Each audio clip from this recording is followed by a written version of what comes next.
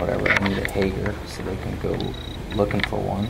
You stick a wire, let's say the fracture's here, you're going to stick a wire. I prefer to go 2 teeth away, okay, from the fracture. If you're holding the maxilla like that. Yeah, it's a lot easier.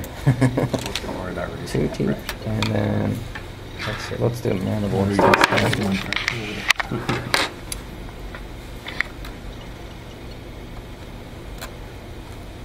Alright, and the more you bend these wires, the more friable they become. So try not to bend them too much. And then let's say the fracture is right over there.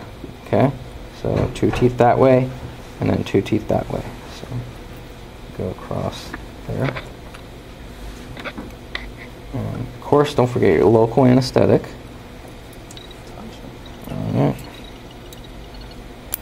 And you grab it to twist a wire. You're going to grab it right over there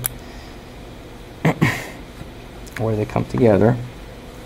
And the key here is make sure this is also flat in the back. It's just not, make sure that's flat. You're pulling, you're holding the segments, maybe have an assistant or get them to, bite down if they can, or get those segments manipulated and, when you got them nice and numb, and get it into that position where the occlusal plane is level now. You don't have that step off, right? And then you can take this and just twist, twist, twist, okay?